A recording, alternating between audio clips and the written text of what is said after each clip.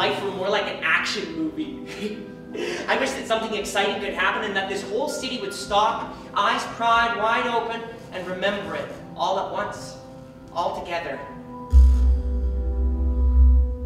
And then this here, this now, happens.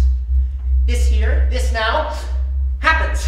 This here, this now, happens. This here, this now, happens now. Happens now!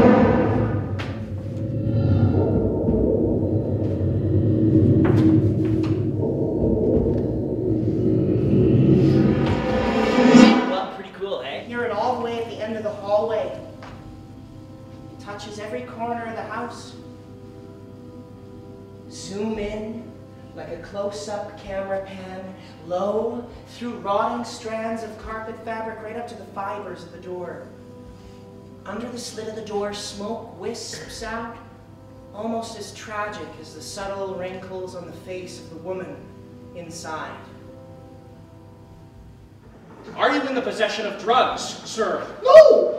Look, I am trying to make your job easier, man. Just listen. I didn't do anything, so I'm staying. And look, I've been clean. I've been clean since like, just tell him. I said stop it, man! Oh! Sir! Oh, bad idea, bad idea. You see, he tried to kill me. Look, I had it. I swear to God. I had it. And look, I know this here. Oh God, that looks really bad. I don't know why, but everybody's just pounding down on me right now. Look, my rehab guy, he can get all over me for this. Please not do this. Please, I don't have any drugs. Sit down on the seat, against the glass, hands behind your head.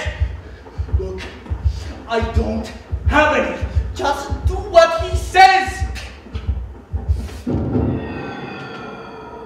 Time slows as the motions fall into place.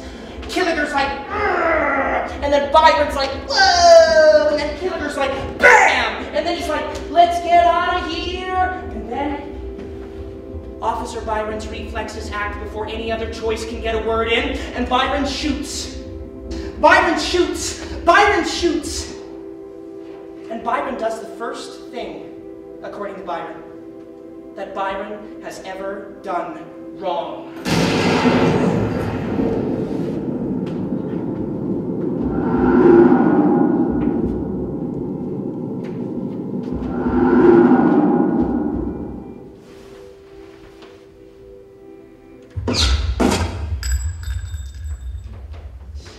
The train stops right in front of him like a twisted sideshow. The officer, standing, arms stiff. This younger man, shaking, almost ready to puke. This younger, it's Chinese guy collapsed against a chair. There. A boy. Or what used to be a boy. We don't hide anything in this shot. Blood. A caved-in face. God. What was he thinking?